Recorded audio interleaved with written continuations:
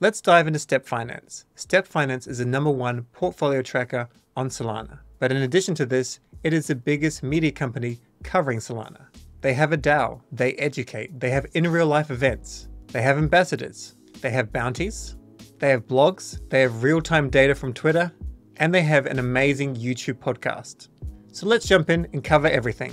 This is one of the most used apps on Solana. So the website's step.finance, you can just click see your portfolio. Now here we can just connect to our wallet if we like, Phantom, and it will show us what's in this particular address and a host of other things. The holdings, deck stuff, any NFTs that are here, and there's a few other features which we'll go through in greater detail. The other thing is we can come up to the top here and we can just paste in any address, including our own, so we don't actually have to connect to it. And then we can just see what that particular address has. So this address here, this is just a random address. It is not my address. You can see it has $108,000, a little bit of GME, a little bit of Sol, quite a bit of Jito Sol, and a whole lot of NFTs. And these look to be all spam and scam NFTs. But I'll cover using this in another tutorial following this video. You can also see over here, transaction history. This will pull up in a far more human readable form the most recent history. But once again, we'll go into this in the tutorial. There's a host of things that relate to Step Finance. They are a media brand, they have the portfolio tracker, they do analytics, they have a DAO, they do bounties, they have a podcast, and they host in real life events. So let's go through them one by one. So starting with analytics. So this page here gives you a good idea of what's happening in terms of token prices. This first section here, you can see the top performing tokens. We're in meme coin season, of course. Sometimes this is always going to be the way. So anything that goes up really crazily, such as whatever SCY is, just note if it's a meme coin, it could be a little bit of up it goes and then down it goes. We can also see over here the liquidity, and we can click view more, and then we can change all these figures. So as an example, make that go down, we can see REN BTC is quite a distance from its peg, and change this again, and we can see like this. I can also add things to my watch list. So I've added whales here, which is a token which is performing exceptionally well. And I can also add other things. SCS is doing very well as well. And we can see the liquidity on this side as well. When you've got deeper liquidity in the market, it is a safer option.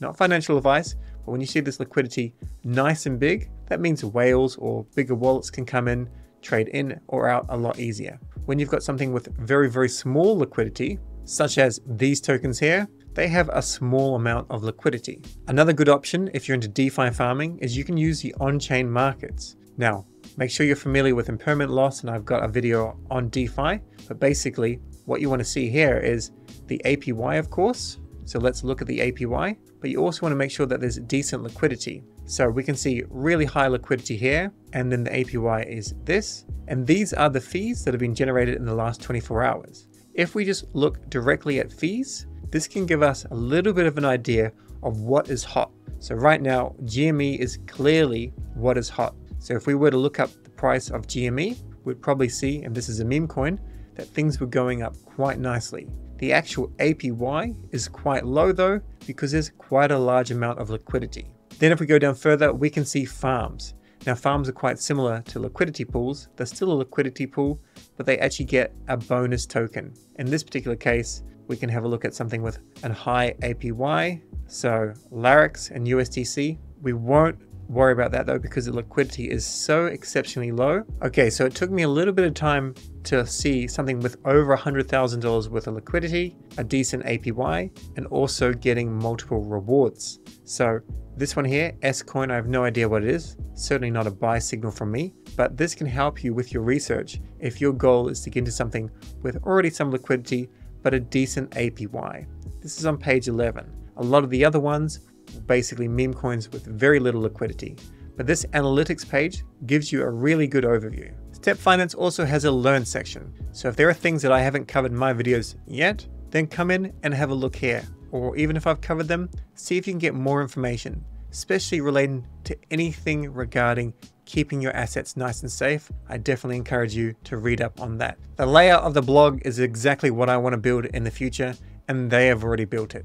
Nice and clean, really easy to understand, and you walk away understanding what you have to do with your assets. If you've been watching any of my short form 60-second videos, you'll quite often see that I reference tweets from Solana Floor. Why? Because they put out things essentially in real time. I follow Solana Floor with notifications on, so I can see as soon as something hits because I'm busy researching or creating content. So as an example, this goes over Jupiter and the airdrop. This is Magic Eden and their Diamond airdrop. This talks about Jupe and their fees, and so on and so on. So as an example, I'm not going to know that Dog with Hat had more trading volume than Shiba Inu, unless, of course, I'm following Solana Floor. It also helps in other ways. Solana FM is a fantastic block explorer. However, their X account was hacked a couple of days ago.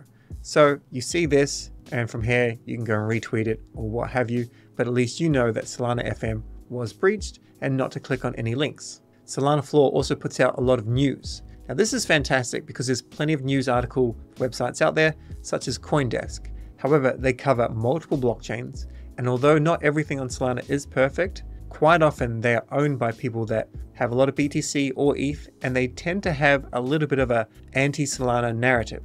So here, at least you can see the latest news, and you're getting more bullish news or more fair news. From there, you can decide if it's overly bullish or not. From there, you can obviously do your own research and you can work out if it's too bullish or whatnot, but at least it's not starting off by being anti-Solana. As an example, BonkBot shattered records with $1.23 million in daily fees during the Jupe launch on Solana. I'm pretty sure the first time I found out about this was because they tweeted it. So I personally suggest that you go and follow Solana Floor with notifications on. Next up, we've got the StepDAO. Now, one of the important things, of course, in the ecosystem is content. And content creation takes a huge amount of time and a lot of research, especially if you want to try and make sure that all of your information is correct. It's also not really rewarded normally. So if someone puts in the hard work, quite often they won't get anything for it. Now, this is starting to change, of course, with different bounties. And one thing that StepDAO does is allow you to earn crypto bounties and become a Solana ambassador. This is true of other blockchains. If you have a look at Ethereum, yes, there's a lot of content there, but in the early days, you had Gitcoin giving out different grants for different things. You've got a lot more people that are willing to just invest in news publications and things like that. It's a different ecosystem and it helped it grow. And now we're seeing similar things happen on Solana. So if you have a look at the bounty program, you can work out if there's anything that fits your kind of goal. And then you get paid in this STEP token. And this STEP token is one of the first SPL tokens that was ever on Solana, created way back in 2021. Normally in Q4 of each year, we've got Solana Breakpoint. We also have hacker houses that happen throughout the year. But now we also have Solana Crossroads. So this is an annual community conference hosted in Istanbul in Turkey. The next one's May 10 to 11. So if you're near Turkey, or if you want to get to Turkey, you should go and attend this. Get some tickets, and then you've got a conference in May, and then you've got Breakpoint this year in September. One thing that Step Finance has done is they've gone out to basically blanket the community and potential community with Solana news. And then now I think they're trying to tie everything together so it definitely looks like it's all powered by Step. So as an example, Step Data Insights, a lot of the tweets here I think are now being done by Solana Floor. So if I have a look here, we can see that nothing has come out in January for some reason, but I also encourage you to follow this with notifications on. I get a lot of more of the technical information from their tweets. It's very, very helpful. When we're looking at analytics, we want to see growth. We're not too worried normally about TPS. This is transactions per second. We want the ability to have a lot of transactions per second go through the blockchain, but on some days, this may be a lot higher than other days. We definitely want to see a growing number of validators, but most definitely, we want to see a trend. We want to see a trend of active wallets. We can also come down here and we can see the number of new SPL tokens that are coming out, also new NFTs. And when these start to go crazy, then we can see some growth. Now, of course, a lot of these SPL tokens will be meme coins. So just be very, very careful with meme coins. You need to do a whole lot of research so you don't get wrecked on them. Things are broken down further, of course, with SPL token transfers, SOL transfers, and also the network fees for successful non-vote transactions. So these are the fees that people are actually paying to get their transactions to go through. If we come right down to the bottom, then we can see a whole lot of other information. So here we can see Phoenix, which is where you can do some trading, and we can see a number of different transactions that are going through. This is one very, very popular program. We can also see Jupe.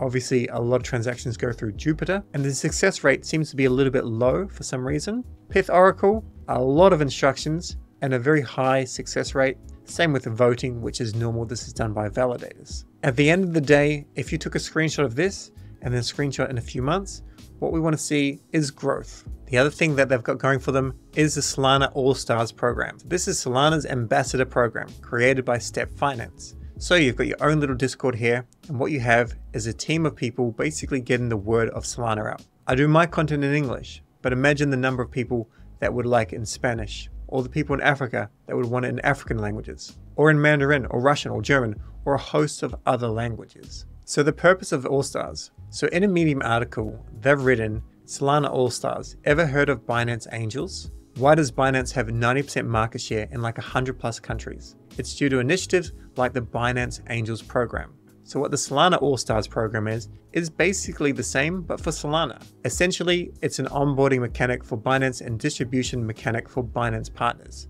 Solana Allstars is our version of this program with some added benefits. So the net result is this comes to Solana. And what we're really looking at is in real life events. The other thing that's working for Step Finance in their media division is the Next Billion podcast. I've watched a couple of these videos, but definitely the best one is all about Crypto Island. I definitely encourage you to watch this one. This video is all about a small Pacific nation in the Pacific Ocean, which is trying to get money in so it helps out its own economy by offering an actual residency for crypto native people. These are the things that I found most exciting. However, they've got different interviews on different things. So this is great when you want to hear things from project founders, such as from Bird Eye. So that's Step Finance and their goal to be the front page of Solana. They've been around for years and they keep on building. So make sure you follow their content with notifications on and check out my next video on how to use their portfolio tracker in depth. Stay curious, catch you in the next video.